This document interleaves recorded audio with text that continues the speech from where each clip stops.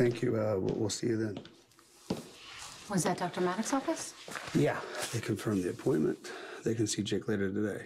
Oh, that's good, right? That my son needs to see a psychiatrist? No, that you're getting your son help. It's amazing, Jason. This makes you such a good father. You do anything to protect your kids. I know.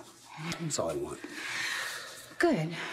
So, does that mean we're going to move forward with our other idea? About that idea... What? Have you changed your mind? No, it's not up to me. Do you think they're not going to want to do it? I guess we're going to find out. Yes, we are.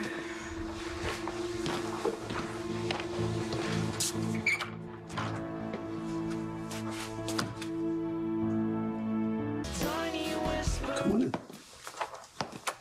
It's kind of quiet in here. I thought we'd take the kids to breakfast. Well, Scout's sound asleep. Yeah, and Dave's at the corner meetings. Okay, does somebody want to tell me why you called me over here? Jason will do that. I have to get to work. Oh, you're doing cases again? I was going to take some maternity leave, but this is personal. So is what Jason is about to ask you.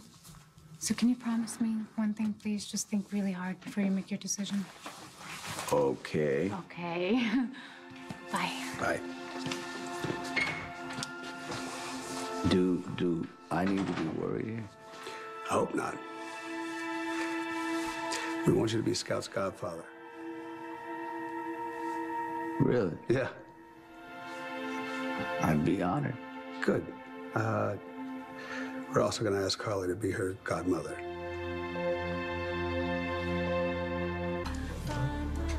I know what it's like to lose someone. All right, what's going on? Talk to me. Mom, hey. Hi, Jax. Good to see you, Sam. Hi. Good to see you. And congratulations, I hear.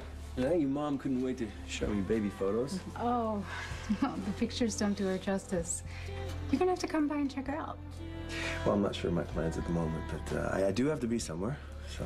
Will you call me before you leave? I will. It's good to see you, Sam. You too. Did you know he was in I town? had no idea. It was a complete surprise. Does Carly know he's here? Okay. Carly is going to be Scout's godmother?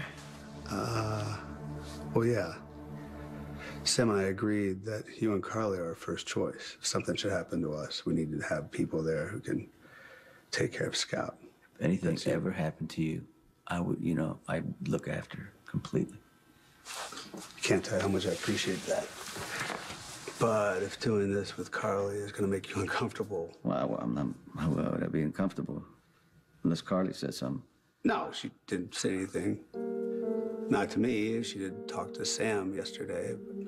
But I know things are not great between you two. And if me and Carly stand up for Scout in front of God and everybody else, it's a good chance that Carly and I could get back together. Is that what you and Sam were thinking?